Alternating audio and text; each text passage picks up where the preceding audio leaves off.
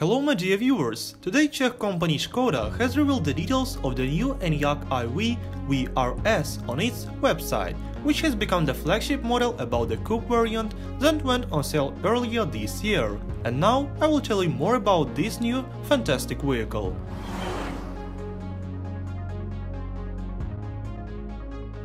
Let's start with the appearance. The SUV gains similar sporty exterior styling to the coupe, with gloss black front aprons, window frames, door mirrors and rear diffuser.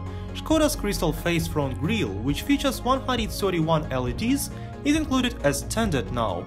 Also, as we can see from the published photos, the car received the same 20-inch wheels as the coupe model, and almost the only thing in the design that distinguishes the SUV from the coupe model is a spoiler, which continues the roofline. As for the sidebar, here it is body-colored side skirts highlight the Enyaq's lower slung stance, which is 15mm lower at the front and 10mm lower at the rear than the standard Enyaq.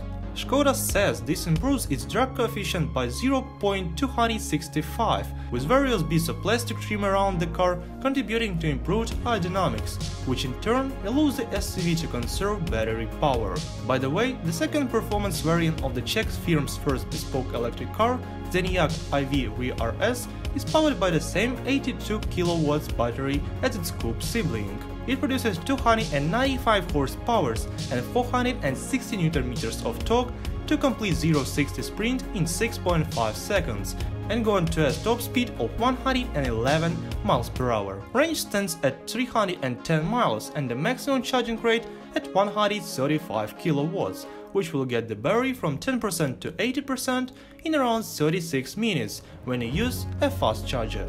Let's go inside, where we are greeted by a 5.3-inch digital cockpit, which displays driving data and sat-nav details. In addition, the car is decorated with carbon fiber effect trim on the instrument panel and doors, as well as artificial leather on the instrument panel.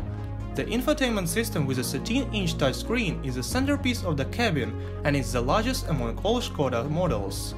Standard equipment on the Enyaq iV vRS includes 3-zone climate control, wireless phone charging, LED ambient lighting, a power tailgate and heated microfiber sports seats.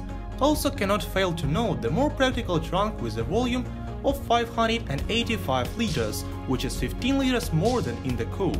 Unfortunately, at the moment the automaker hasn't yet announced the price of the new product, but according to some data it will be a little more expensive than its coupe version, which costs $59,000. And maybe for someone it will be quite a high price, but for me the design, dynamics and comfort pay off every cent that will be paid.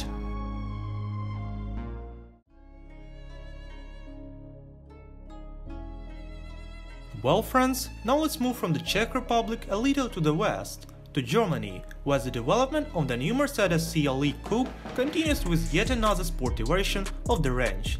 This time it was the new Mercedes-AMG CLE 53 Coupe that first appeared in spy photos during tests near the Nürburgring. Fully camouflaged, the new AMG CLE 53 hides its distinctive grille, while at the same time you can see the bumper that will give this version of the CLE Coupe more sportiness. Seeing as this car bridges the gap between the C and E class, it also combines the styling of both, resulting in a dashing, styling coupe with a very rounded design. The headlights look like the new C-Class, while the taillights have a similar design to the CLA and CLS. The bulging wheel arches are another of its distinguishing features, as are the more prominent side skirts or the rear, where 4 round tailpipes grouped in 2 pairs are the most prominent detail. Also, several exhausts are housed in shiny black decorative inserts. On the edge of the trunk lid you can also see a very thin spoiler, as well as a powerful braking system with perforated discs on both axles. The new Mercedes-AMG CLE 53 will carry this sportiness into the interior, where the front seats will be more enveloping and will also feature special trim.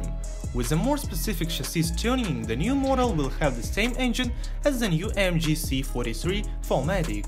It will be a 2-liter 4-cylinder electric turbocharged unit thanks to 48-volt MHEV technology that eliminates kick when delivering 408 horsepower. Mercedes hasn't announced when it will reveal the new CLE.